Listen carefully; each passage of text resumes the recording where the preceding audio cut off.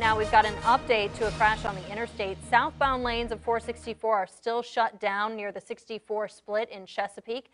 State police say it's because of a serious crash involving a dump truck, tractor trailer, and FedEx delivery truck.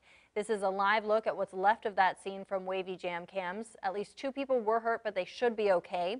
Troopers are rerouting traffic to Military Highway. Here's how state police say this all happened. So a dump truck broke down in one of the lanes. A tractor trailer rear-ended the dump truck, and that caused a massive fire. The cab of the tractor trailer was ripped off. It flipped and the driver was thrown out.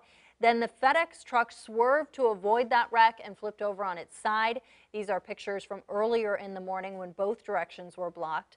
This call came in around 9:45. Crews have spent hours cleaning up a major hazmat spill. Northbound lanes reopened within the last hour or so. That's where you saw that traffic going by. We'll let you know when southbound reopens.